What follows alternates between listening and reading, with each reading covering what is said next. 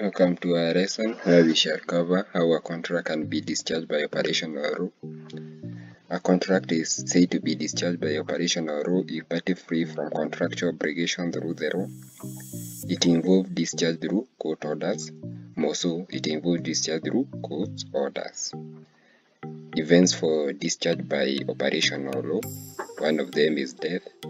In a contract or personal service, the death of a party discharges the contract. So, in case of personal services, the death of a party may amount to discharge of the contract. Another way how contract can be discharged through operational rule is through lapse of time. If time is essence in the contract and the party fails to perform within stipulated time, it can lead to discharge by operational rule.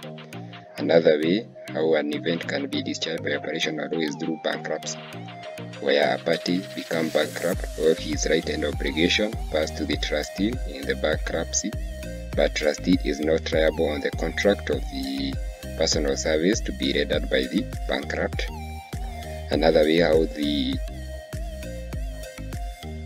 event which may call for discharge by operational law is through merger. This is the incorporation of item of simple contract into a subsequent written agreement between the parties resulting to discharge by the law. Hope that marks the end of our lesson by the name the discharge of a contract by operational law. In case of any question, you can post it to the comment section or through my contact in the description page.